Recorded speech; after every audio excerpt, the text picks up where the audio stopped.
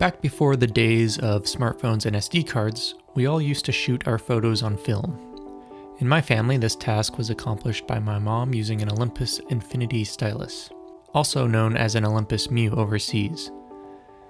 At the time, this was just another easy-to-use camera that you could buy at Walmart. Today, however, it is a highly sought-after camera for whatever reason. I received this camera as a hand-me-down whenever I decided to start experimenting with film during my college years. And although it did serve me well for a while, it eventually broke. But today, we're going to use 3D scanning to fix it. Inside of this camera, there is a small plastic piece that is used to interface with the roll of film. Once inserted into the film, this plastic piece is used to advance the film between photos, and also to rewind the film once the film is used up. Unfortunately, over the years, this plastic piece became brittle, and eventually one of the tiny plastic fins on the side broke off. Once this happened, the small plastic piece just fell out. So, in order to fix this part, we're going to follow a process known as reverse engineering. Needless to say, the first thing we're going to do is 3D scan this part. But first, we need to decide what lens set we're going to use. This part is very small, measuring less than 10 millimeters in total height. Because of this, we'll need to use our largest set of lenses. This set of lenses is used to measure a field of view 45 millimeters across. Paired with our Steinbichler Comet L3D 5M scanner, I'm confident we'll be able to see the details that we need for this project. After booting up our PC and turning on our 3D scanner, we can turn our attention to calibration. Because we changed the lens set on our 3D scanner, we'll need to recalibrate the scanner to make sure it is measuring accurately. I'm sure at some point I'll make a more detailed video on calibrating the Steinbichler Comet 3D scanner, but for now all you need to know is that you place a calibration panel on a table, you point the scanner at it, and then the software will guide you through a series of 9 measurements. In between each of the measurements, the software will prompt you to manually move and reorient the calibration panel to 9 different locations. Once that's done, we get our calibration report, everything looks good. And hey, while we're at it, why not check the temperature to make sure we're sitting at 68 degrees Fahrenheit. Because the ideal surface for 3D scanning is matte white, we will need to coat this part in titanium dioxide powder. Before coating my part, I always like to clean my part with denatured alcohol to ensure that the coating will stick to the entire part, and also to make sure that there's no debris on the part that will cause inaccurate measurements. This part is really small, so instead of using a normal fixturing kit or designing a custom fixture, I'm just going to press this part into a small amount of sticky tack. And again, because this part is so small, I can't put any reference point stickers on the part itself, so instead I'll put a high quantity of reference point stickers surrounding the part. This will allow the software to align each scan to each other by aligning the reference point stickers seen in each scan. As I mentioned earlier, we will need to coat this part in order to get the best scans possible. I accomplished this using an airbrush and a small paint booth. After coating the part, I like to clean off any excess titanium dioxide powder that might have gotten onto the reference point stickers, and this will just make it easier for the software to detect those reference point stickers. Now it's time to start the 3D scanning process, and this is the process where we start to begin measuring data on the part, and we can really start to see our measured data come together as a 3D model in the form of a mesh. After creating my project, I can select the number of rotations that I would like to use. Because this part has some detailed geometry down at the bottom of a hole, I'm going to use a lot of rotations for this first set of scans. Next, the software prompts me to enter the measurement settings. I'll first position the 3D scanner over the part so that I can make sure that I'm setting my exposure times correctly. Now we can adjust the 3D scanner's exposure. The exposure can be set by dragging the sliders in the settings window. When measuring with reference point stickers in your images, it can sometimes be advantageous to take the scan using 2 different exposure times, one for the part itself and one for the reference point stickers. The goal is to increase the exposure time as high as you can without also blowing out the image. Areas of the image that are too bright will not contain any measured data. Once my settings are in place, I can do a test scan to make sure that they will work. If everything looks good, I can proceed to taking scans at all of the remaining rotations.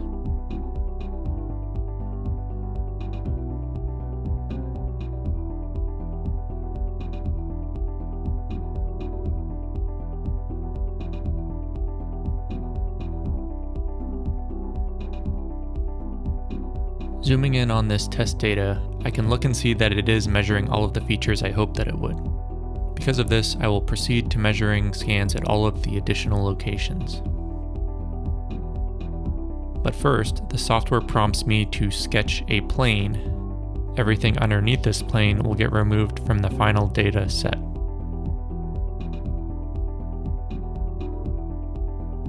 Now, we can sit back and watch the data flow in.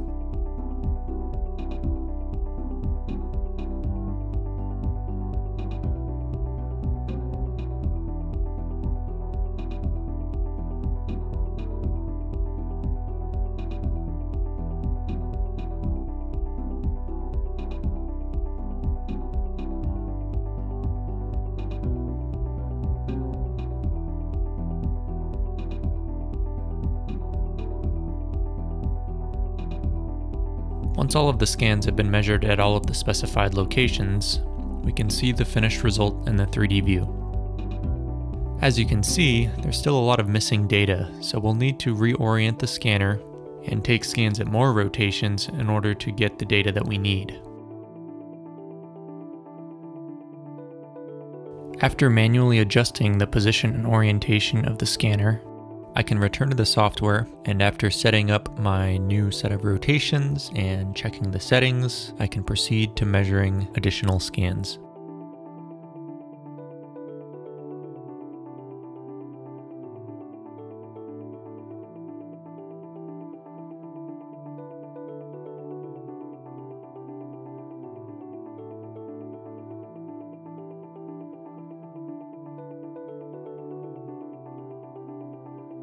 After completing the second set of rotations, there is still more data needed, so I'll move on to measuring a third set of rotations.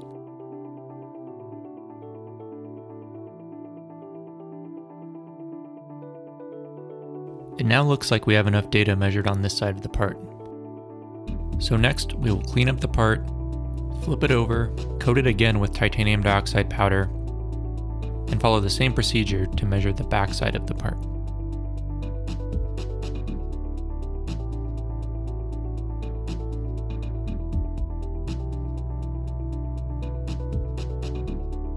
Since there are fewer features on this side of the part, the process goes much faster.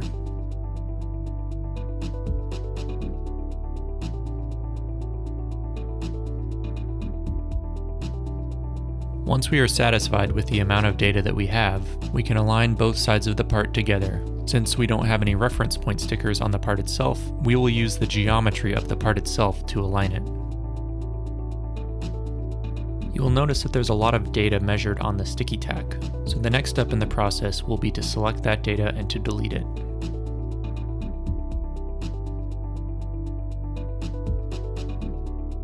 Next, we will perform a global registration on all of the scans. This process will ensure that every single scan is aligned well to each other.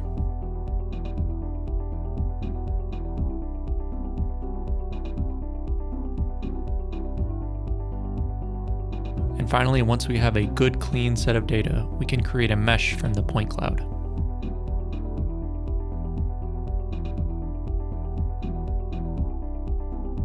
The next step I will take is to import the mesh into Gom Inspect so that I can create a coordinate system on the mesh. This coordinate system will come in handy when it's time to rebuild the CAD model for this part. But before we get into that, let's first admire the mesh that we have. It's really amazing that Structured Light 3D scanning is able to take such a tiny part and create such an accurate mesh from it. Features that were barely visible to my naked eye prior to scanning this part are now very easy to see, including that broken off fin.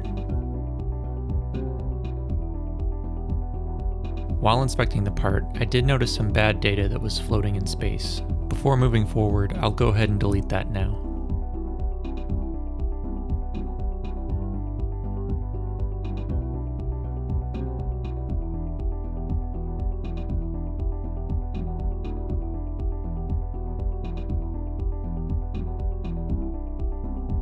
Now I'll add the coordinate system to my part.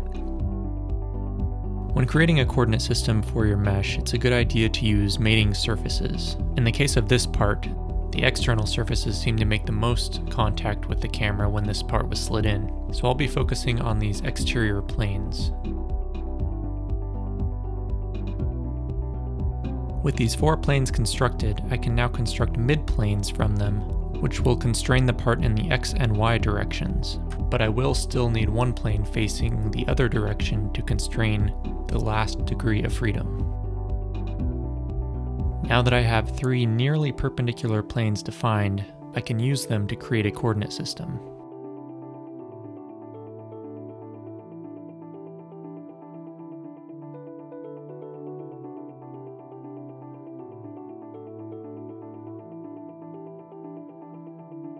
Once the coordinate system is created, I can rotate the part using this cube in the corner of the 3D view. It should be obvious if the part is not aligned well, because the part would be skewed at each of these locations. In our case, the part is aligning very nicely to each of these predefined views, so this coordinate system should work well. The last step we will take in this software is to reduce the mesh size prior to exporting the mesh. This will allow the CAD application that this mesh is imported into to remain responsive throughout the reverse engineering process. If there are too many triangles, it will really bog your system down. Thankfully, Gom Inspect has a function that allows you to reduce the mesh while also maintaining a specified level of accuracy.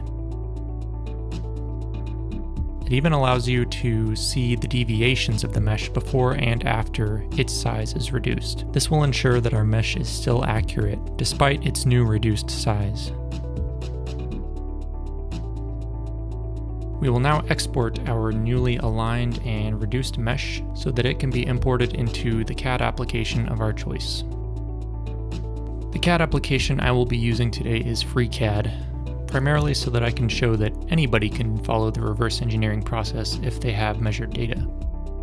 This application is completely free, and although it is a little bit painful to use at times, it does get the job done. After importing my mesh, I can start sizing up this part.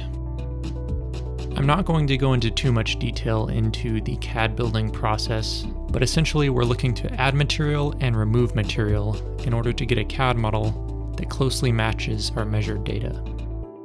If you're using a dedicated reverse engineering application like Geomagic Design X, there are a lot of tools that help you out with this process and make it much faster. However, today, I will just be creating geometry visually using this mesh. This process is primarily a trial and error process. I may get halfway through the reverse engineering process and realize that the original designer of this part might have designed it differently and I'll have to restart, but that's all part of the fun. I'll speed this part up so that you can see the progress more quickly.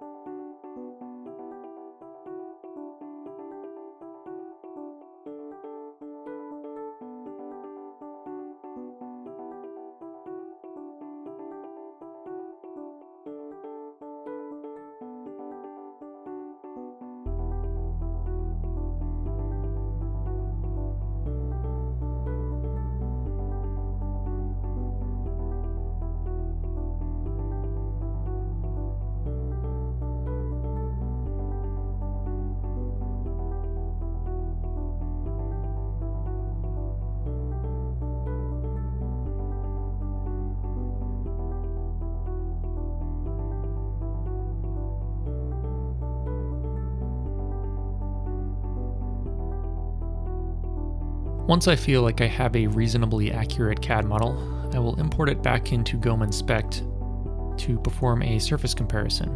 This will allow me to see how accurate my CAD model really is compared to the original data that I scanned. If I notice any high or low spots, I can return to the application and make adjustments.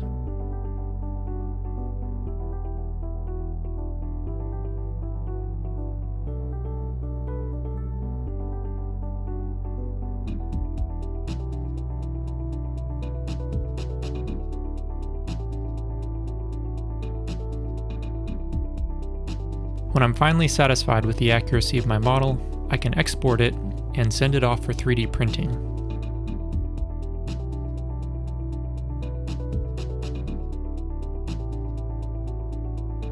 After receiving the 3D printed parts in the mail, we can test them out to see how they work. To be completely honest, this is the second version of the part. The first version of the part that I sent out proved to be too brittle and it broke off when inserted into the camera. After beefing up the fins a little bit, I'm confident that this new version of the part should work nicely. Now for the moment of truth. I first assemble the spring to the new part that we printed. Next, I insert it into the camera and we will see if it works.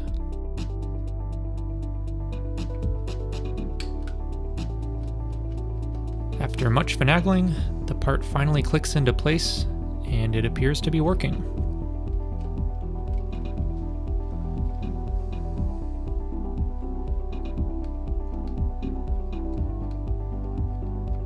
The only step left to do is to load in a roll of film and see if it works.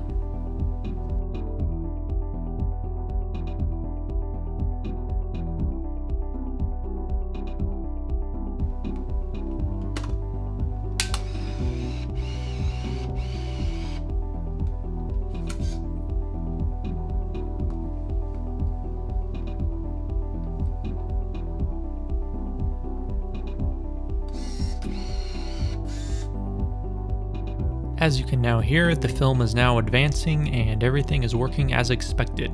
Not every reverse engineering project goes this well, but I think that we can call this one a success. If you are interested in collaborating in a project, our email address is listed in the description below. Thanks for watching.